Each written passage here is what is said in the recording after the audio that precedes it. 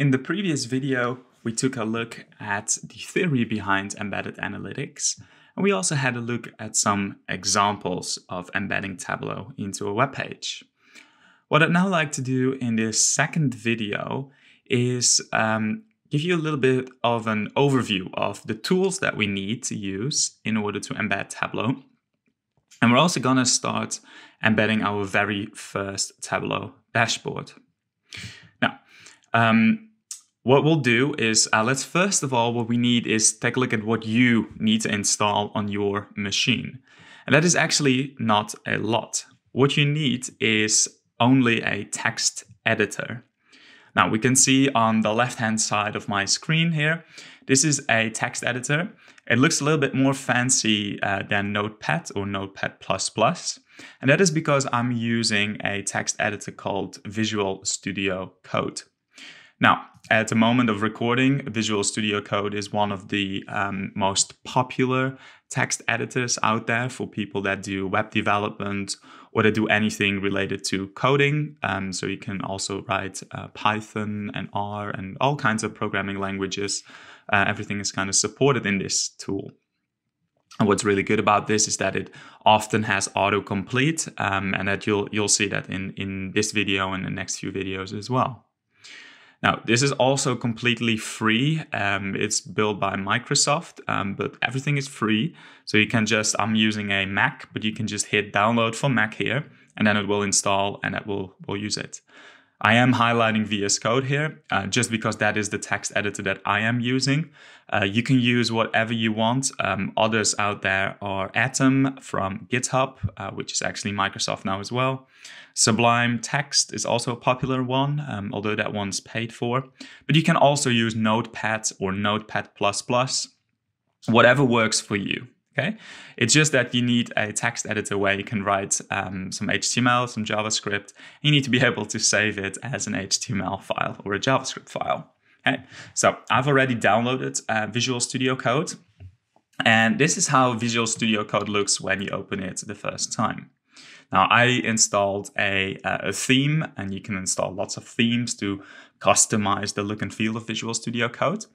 But one of the things that we want to do in order to also embed Tableau and to create web applications is install a little extension. And that little extension, again, is free. And I think I can click on this particular button here.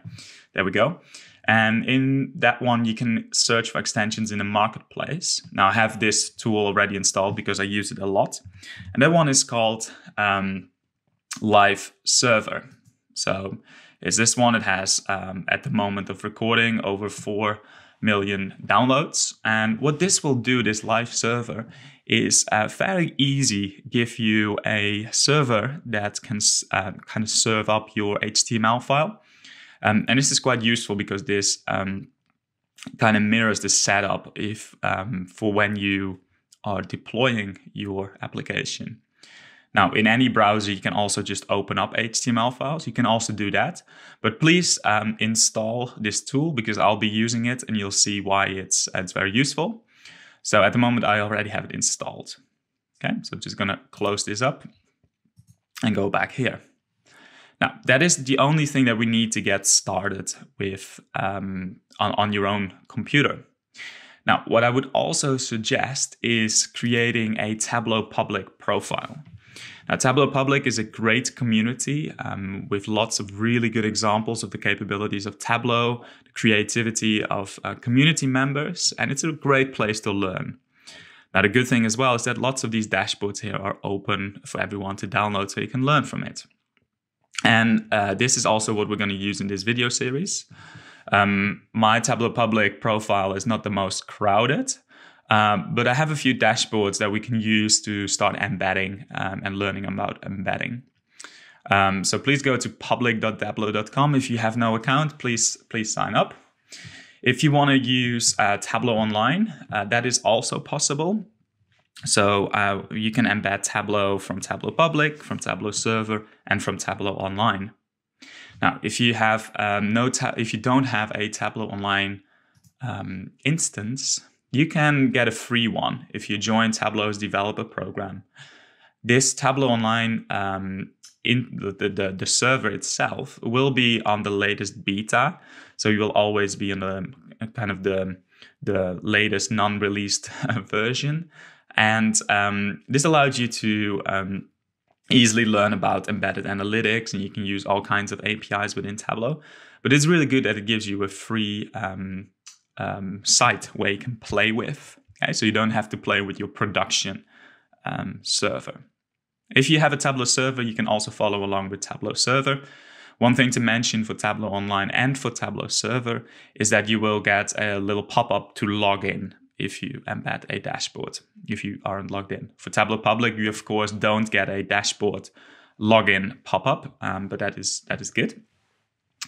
So what we're going to do is we're going to first take a look at some of the documentation for the Tableau JavaScript API. And the Tableau JavaScript API at the time of recording is for version 2020.1. And as it already says here in the one-liner, it allows you to integrate Tableau visualizations into your own web applications. So we're going to learn a little bit of HTML and a little bit of JavaScript.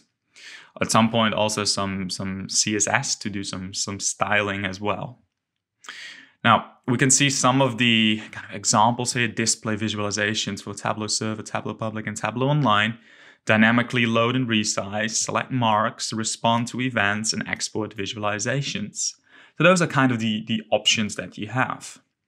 Now, the first thing actually is that we want to do is not look at using the JavaScript API, but see what is the quickest way we can start creating an HTML file and then embedding that HTML file in a particular web page.